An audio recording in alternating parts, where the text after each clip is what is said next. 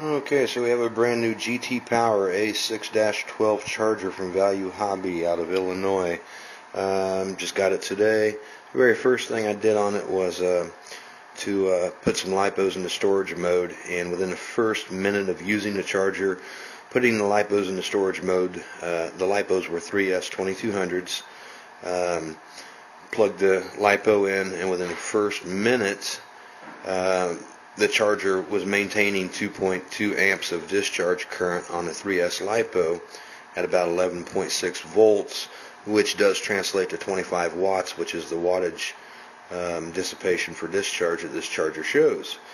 Well, all at once the charger, within the first minute, shut down and had a heat error, that it had overheated. And so I immediately tried the process again to discharge, and at that point it would not go above about a half amp of discharge current. It would not go back to 2.2 amp like it did the first time before it overheated. So it obviously blew out some resistors for the discharge side of things. Now what we've got here is we've got two 2S LiPos on the charger, and it's getting ready to time out, so I wanted to show this to you because it's about to hit the 120-minute mark. It's got two, well, as you can see, 0 amps is showing at 12.6 volts, and the balance on the cells, there's an example of the balance.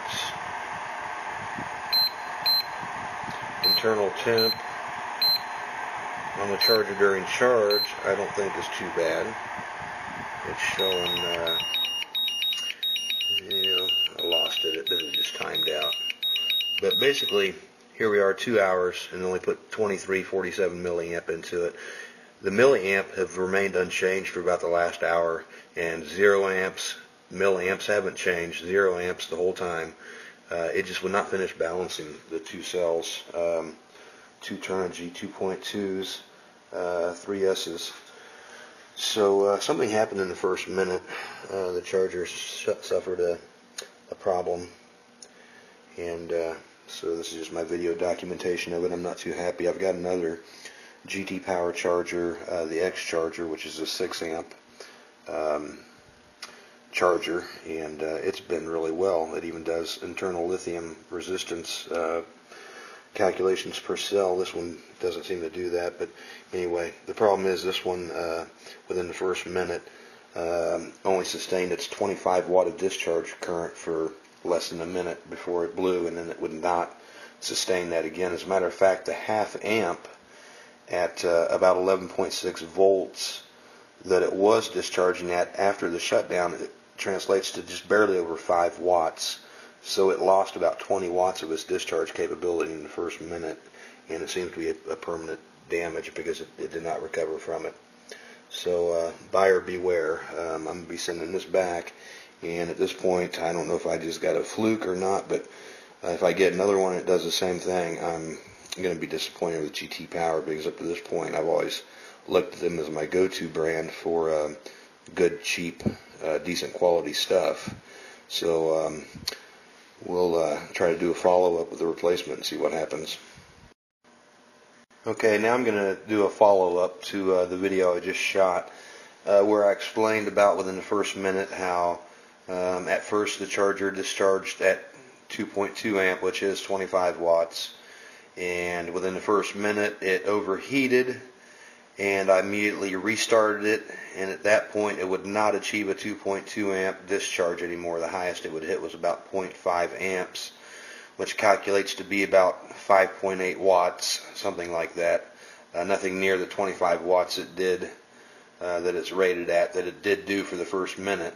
Also, while it was doing the half amp charge the second time around after the first initial overheat in the first minute, you can actually check the internal temperature of the charger by hitting the down arrow key while it's running its cycle, and it will show you the internal temperature of the charger, and it rotates between Celsius and Fahrenheit. And right after the overheat condition that I went right back into discharge, the internal temperature showed 176 degrees.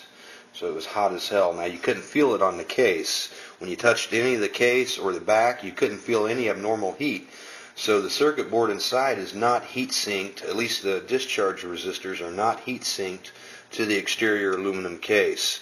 I think they're relying strictly on the fan to blow air over the surface of the resistors to cool them.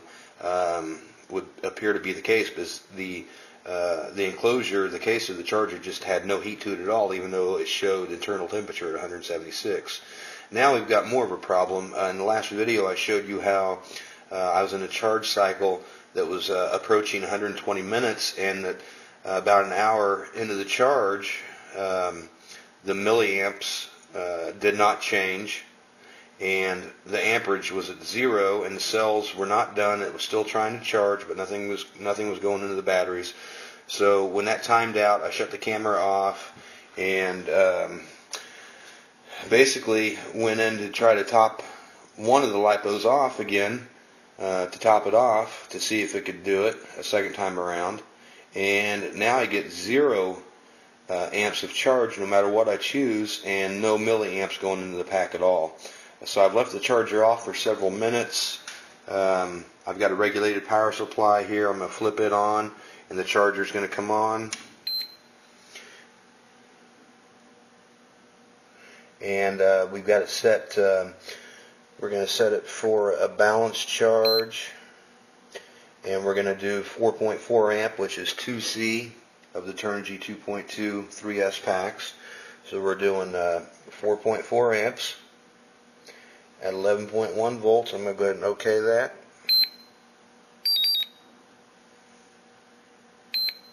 And yes. So you clearly saw that I had 4.4 amps chosen. And look at that, 0 amps and 0 milliamp going into it. The fan just kicked on.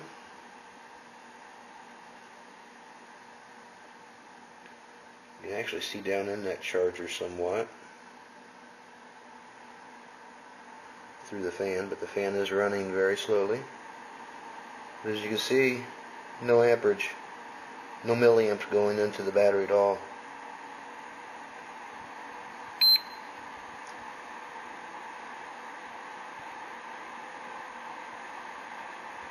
Wow, it's actually looks like it's overcharged the cells by a hundredth of a volt to 4.21 at times, but it's not consistent. It's all over the place. And once again, 0.0 amps with no milliamps at all going in. And a minute ago, before I turned the camera back on for the second round of filming, I did let the charger run for about 10 minutes, and the whole time it did not put a single milliamp in, and it never changed from 0.0 amps. So this charger is shot, completely shot. From the get-go, within the first minute it failed, and then it seemed to kind of work to charge, but then it went into the 120-minute cycle, and somewhere in that 120 minutes it quit charging. Amps dropped to 0, and the timer at 120 minutes kicked on and shut the charger off, which you witnessed in my first video.